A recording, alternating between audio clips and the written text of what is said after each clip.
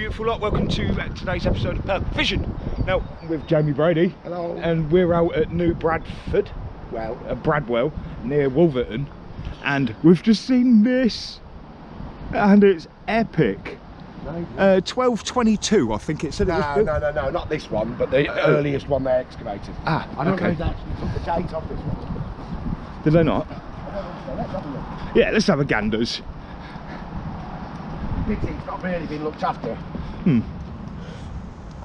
earliest mill, yeah, so the earliest mills, the ones where the whole body moved, were 1220. Okay, so in 1805, so it's not really that old. Oh, okay. I thought being made out of stone, it would have been a lot older. The construction of the Grand Junction Canal, now the Grand Union Canal, in 1805 opened up the possibility of trading with a much wider market. As Samuel Holman anticipated this and bought part of the field called the Yowies, or Yowies, in Bradwell, which is where we are now, where he erected a tower mill. He chose a good position on the south slope of the Great Ouse Valley next to the new canal, where he was exposed to the north, west and southeast winds. Locally quarried limestone was used for the tower, with a reinforced mound around the footings, which also provided a raised walkway for tending the sails. The cost was probably more than £500, which was not cheap by the standards of the day. The success of this local enterprise, buying grain and selling flour, appears to be mixed, as the mill had several owners during its short working life of 60 years.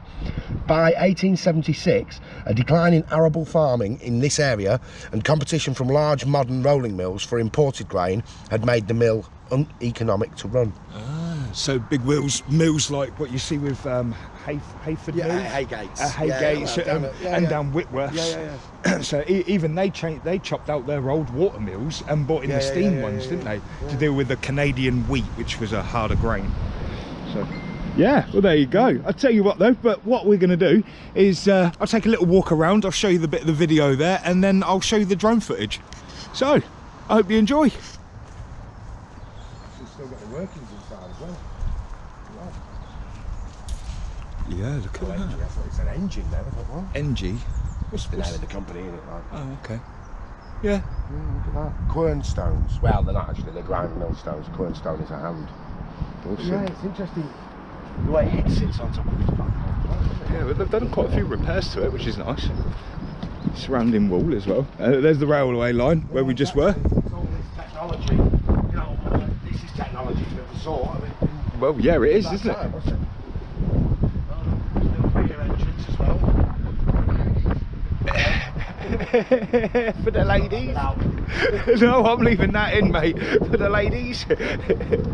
I'm leaving that right in. Low access. Wow, look at that. That's awesome. I love that.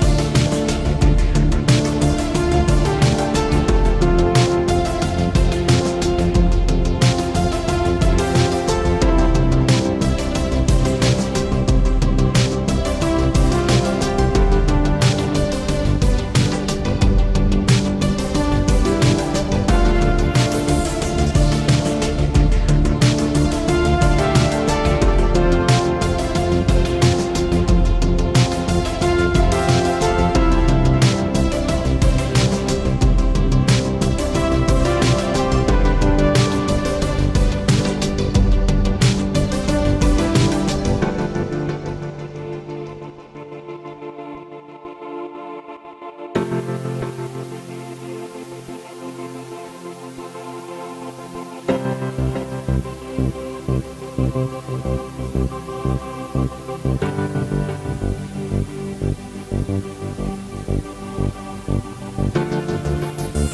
yeah, that's pretty awesome. Absolutely love that one.